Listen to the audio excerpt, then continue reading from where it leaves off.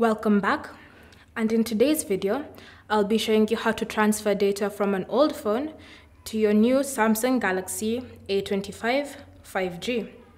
So on my left I have the Samsung Galaxy A15 and on my right I have the Galaxy A25 5G. So the first step is to choose the language of the device. So tap on this drop down arrow and then select the language you wish your device to be using currently. Once you've selected one, select OK, and then tap on Start.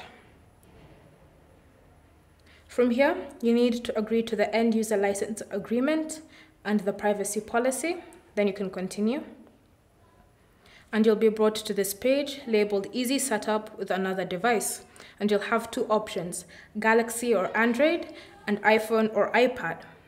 So select Galaxy or Android device. Then you'll be presented with a QR code. Then on your old phone, select Setup, and as you can see, mine has been detected. And once you've selected Setup, then use your old phone to scan the QR code on your new phone.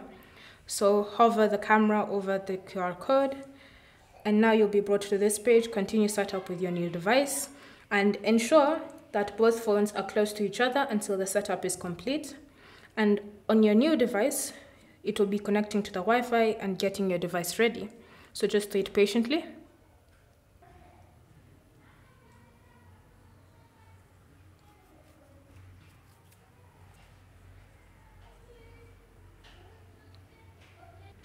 Then you'll be prompted to use the screen lock type on your old phone.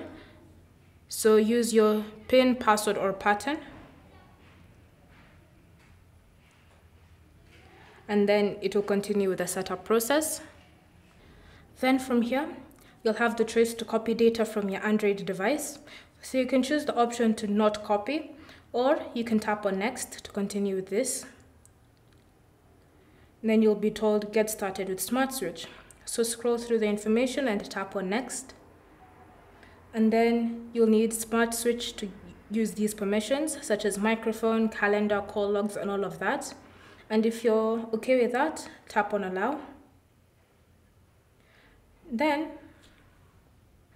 So now, it will give you two options in how you can transfer data. You can transfer using wireless or cable. So select an option. Let me choose wireless because they're connected to the same. So you'll have to disconnect from Wi-Fi so that you can transfer quickly. So tap on Disconnect to start the process. And now it will be connecting to your old phone. So as you can see, the process is ongoing. Data is being transferred. Accept. And just wait for the process to finish.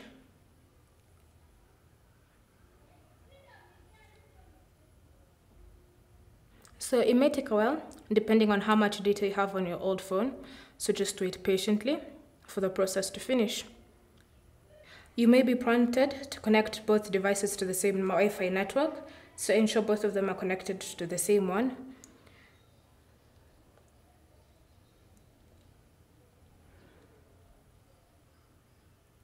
And so as you can see, data is being transferred.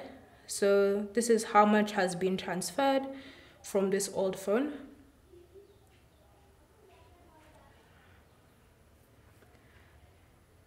And then you can choose to transfer everything, just call logs, or you can customize what data you're moving from your old phone.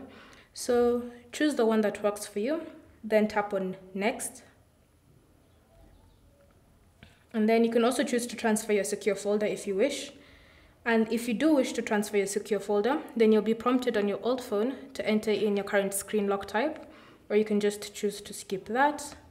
And then you can also back up your messaging app data by tapping on Next.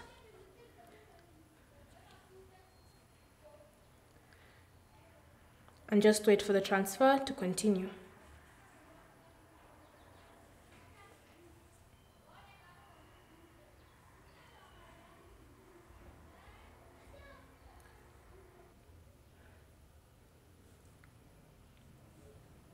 So you'll also be told that once the setup is done, you can check the status of the transfer in your notifications bar.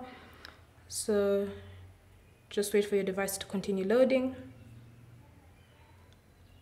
Then you'll probably notice any accounts that were on your old phone have now been moved to your new A25. So, for example, the Google services will use any Google account that was on your previous phone to sign in and keep basic backups and anything similar. Use location, allow scanning, and all of those features. So if you're happy with how they are, tap on accept to continue. And then you can choose to set up your Google Assistant now, or you can scroll down and then select skip, and then confirm your choice. So now just wait for the setup to finish. And as you can see, on my old phone, the transfer is still going on. So I'll be able to check the status of that when I check my notifications panel once my phone is set up.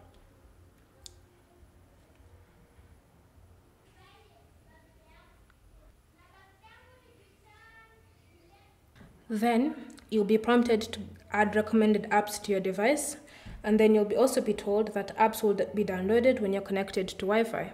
So ensure you have a stable Wi-Fi connection so that these apps can be downloaded, then tap on next. Then you can use your Samsung account to log in right now, or you can choose to add it in later, so it's up to you. So let me choose forget password or don't have an account, and then set up later in settings. Then you'll be told the usefulness of a Samsung account. If you wish to sign in, you can sign in, or you can skip and do that later. And then you can customize your Samsung services by enabling or disabling them to your liking. And once you've done both of them, tap on agree to continue. Then you can finish the setup process. And you may be brought to this page that will tell you discover and install great apps. You can choose to continue, or you can skip and do that later, and then confirm your choice. And now your phone has been set up with the data from your old Samsung Galaxy. So any games that I had on my previous phone, for example here, I had 2 games. They're going to be downloaded onto my device with all of its data, such as game progress. And you can check the status of the transfer by swiping down for the notifications panel, and you should see this option transferring, and it will also have how many minutes left and the percentage that's been done. Thank you for watching.